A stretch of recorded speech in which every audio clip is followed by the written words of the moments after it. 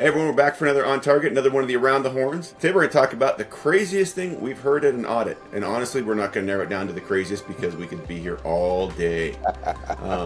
My favorite one I'm going to start off with was at a SIP 14 audit when I was asked, what if somebody makes that water tower fall into the substation? The water tower was maybe 100 feet tall and 400 feet from the perimeter of the substation. So I'm not good at math, but I kind of, when I was done scratching my head, said, I don't know. Gonna be amazed they got in and knocked down a water tower? Yep. But I don't know. Brent, I know you've got some good ones.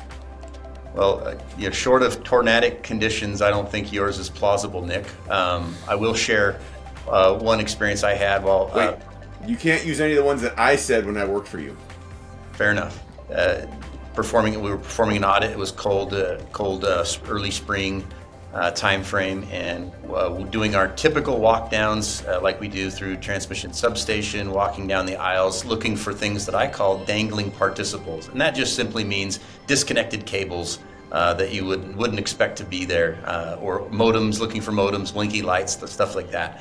And as we were walking down, I looked to my right and noticed there was a rattlesnake coiled up on a relay, and so I slowly backed out of that aisle and asked the entity personnel that were escorting us, said, what's that doing here? And he's like, well, he's a security snake. And I thought that was one of the finest responses that I've seen off the cuff. The security snakes, prevent people from reaching in there and unplugging things. So it works from a TCA RM perspective. Yeah, it was definitely a good security posture, in my opinion. Did that snake complete its SIP training that year? Yeah, what was the PRA status there? He had both PRA and training, so yeah, he was qualified to be unescorted in the facility. That's amazing. I'll go next. There's I think a lot of examples. Another one on snakes. I mean, we talk about wildlife all the time. We had one audit where the backup control center was below ground, and apparently it was common to have snakes come through the drop ceiling from up above. We're not entirely sure that was reality or not, but it was a great story. So tagging on to the security snakes side of things, snakes on a sub.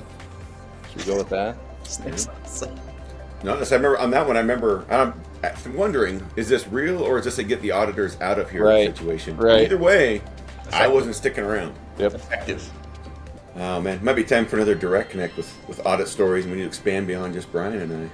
Yeah, we need to talk about that labeling on cable, removed for SIP audit. That's a real thing. There were a couple versions of that. Yeah. That's one that goes on in legend, but we've seen the one with the fake network diagram. Yep, all of that. There's some doozies, so maybe it's not time for that. Anyway, probably time for one of those, but we're gonna keep it on target right now. So thanks for joining. See you guys next time. See ya. Stay up to date on all the videos we release here at Archer by clicking on the subscribe button. Click on the bell to be notified right away when we release new videos. Secure your company with Archer today. Visit us at archerint.com and reach out with an email or a phone call. Is there a topic or question you'd like for us to answer? If so, leave it in the comments below and tune in each Monday for a brand new episode of On Target with Archer.